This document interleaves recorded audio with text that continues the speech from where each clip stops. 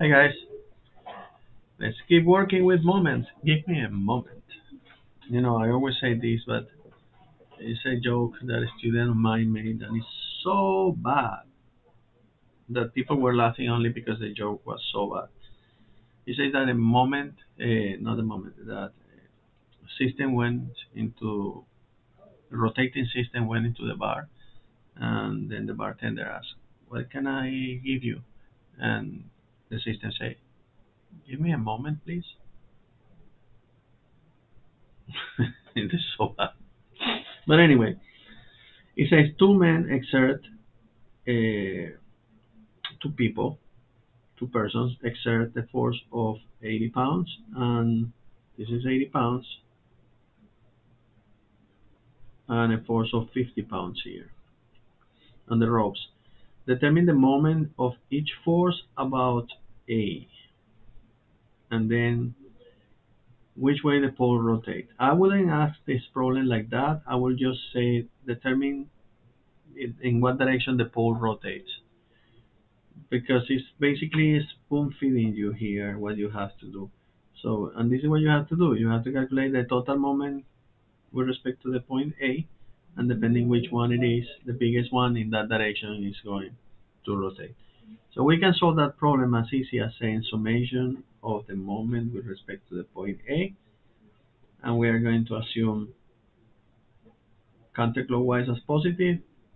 Otherwise, it will give us the direction that we need. And in order to do this problem, we just need this component and the vertical, but the vertical component passes through the point, you see that?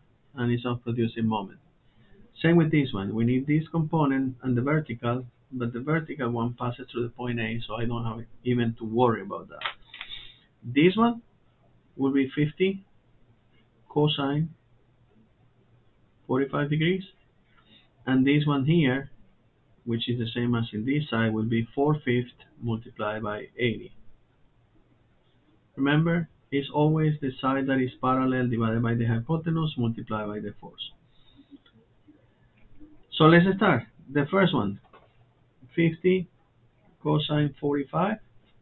In what direction? Rotation in this way. That means counterclockwise. That means positive. This one, 80 multiplied by 4/5. That's the value of the force. We didn't put the distance here. So 5 cosine 45 multiplied by the force is horizontal. The total distance is 18. So I'm going to put it here. Sorry about that. Just to see if you're paying attention on this. Now the force is horizontal, the distance must be vertical, which is 12. And the direction of rotation, you put your finger, you apply the force, rotation clockwise, meaning negative, and now you solve that. 18 times 50 times cosine 45 minus 80 times 4 divided by 5 multiplied by 12. And that would be negative 131.60 pounds per foot. This is not actually what the problem is asking. The problem is just asking determine the moment of each force. Well, you sum this, you add this, that's going to be the moment of that force. You add this, that's going to be the moment of that force. I'm just calculating the resultant moment. And the fact that it's negative, and we assume that counterclockwise is positive, that means that the pole is rotating clockwise. And that would be it. Super easy.